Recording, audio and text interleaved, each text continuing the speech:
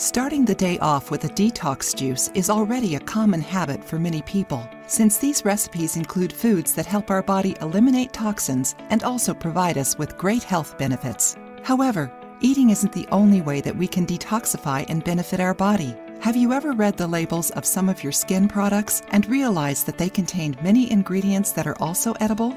This is due to the fact that many of these ingredients are good for our body as a whole, meaning that they also benefit the largest organ of our body, the skin. One example of food with these characteristics is spirulina, a seaweed that's rich in various nutrients that benefit our heart, muscles, and immune system. It treats allergies, helps you lose weight, fights anemia, and even combats some types of cancer. Perhaps one of its most known uses is in detox recipes because it has a unique combination of phytonutrients which can help cleanse the body. Spirulina can also be used in a detox bath which cleanses, nourishes, revitalizes, and smooths your skin, treats acne, and softens stains. Being rich in amino acids, enzymes, and minerals helps it to detoxify our body and relieve fatigue and muscle pains. Its powerful antioxidants also prevent premature aging. And if you decide to wash your hair with it, it'll make your strands stronger and help them grow faster.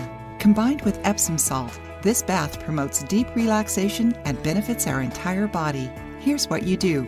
Ingredients: half a cup of spirulina powder from a reliable supplier, 1 jar of warm water, half a cup of Epsom salt, 5 drops of mint essential oil. To make the bath, simply mix all the ingredients and add them to a warm bath. If you liked the video, give it a thumbs up and share it with your friends. For more recipes and tips, subscribe to the channel.